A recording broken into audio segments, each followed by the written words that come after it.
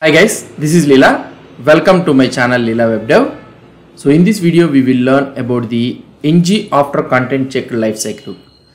So now we have learned in our previous video also about this ngAfterViewChecked. Now we are learning about this ngAfterContentChecked. What is the difference between these two? What I can say is the ngAfterViewChecked and also the ngAfterContentChecked lifecycle hooks are a part of Angular component lifecycle only. So which allows you to hook into different parts of a component lifecycle to perform certain actions. These hooks are specifically useful for handling tasks after Angular checks the content or views of the component. Now first let's try to see about this ngAfterViewChecked. So the timing, so the hook is called after Angular has performed change direction on a component view and a child view. So this one will be executed always whenever a change detection occurs in the component view or the child view. So that means the view that the component itself renders along with any child component views. This is executed after the ngAfterViewUnit. So after the ngAfterViewUnit, then ngAfterViewChecked will be executed. So that is one thing. Now ngAfterContentChecked.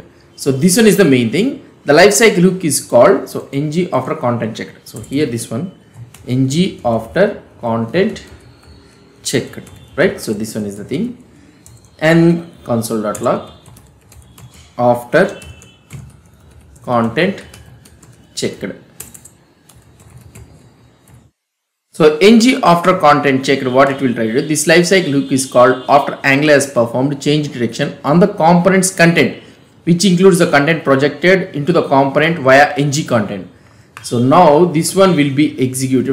This one will be executed when the component content and also the ngComponent content is automatically projected, then only this one will be executed. So this is one thing. So then this one will be executed. So now what I want to tell you is, so this ngAfterContentChecked, ngAfterViewChecked, and also we have this ngDoCheck, right? So these three are the lifecycle hooks which executes it frequently whenever the state changes or the change detection occurs.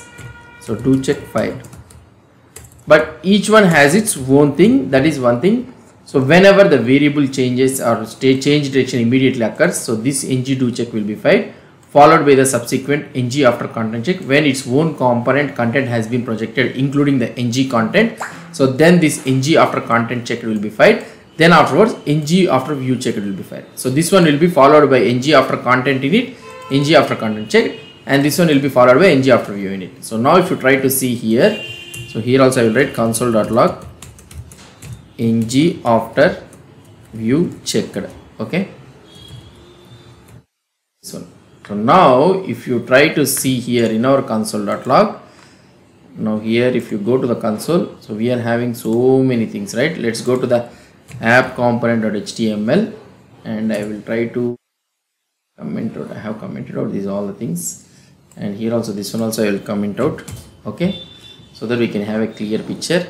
Now if you try to see here, the first one ngDoCheck has been fired. So right now we don't have any ngAfterContentInit in this one, so that is the reason content-init has not been fired. If you want I will try to show you ngAfterContentInit console.log after content init. Okay, so now if you try to see here, first doCheck has been fired, okay, and after content init and after content checked has been fired, followed by the AfterViewUnit and AfterViewChecked will be fired, and now the doCheck and content file will be always be fired whenever a change detection occurred.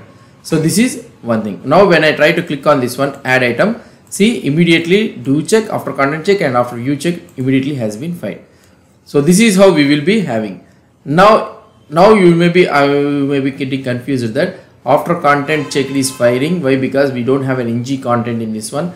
The still it is firing means if ngContent is there it will fire, or otherwise also normally it will fire. So this is the main thing which you need to understand about this ngAfterContentChecked.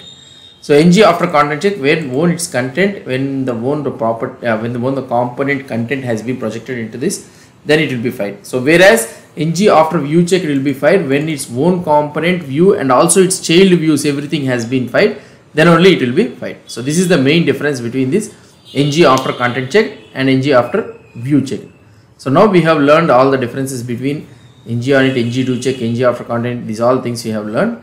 So these are the main things, and we have one last one which we need to discuss, that is after render and after next render, which has been introduced. That one is in the SSR. I will try to tell you about this one in the next video. Hope you understood about this life cycle. So what I will do is I will commit this code in our new branch, that is video-18. So you can, if you have any, if you want any reference of this code or anything, is the GitHub repository URL is provided in the description below. So you can take a look at that. So I will be providing the link below to this description. So that's it guys about this one. So if you have any doubts or any suggestions, please post the comments below to this video. And if you like this video, please do support me by subscribing to my channel. Thank you.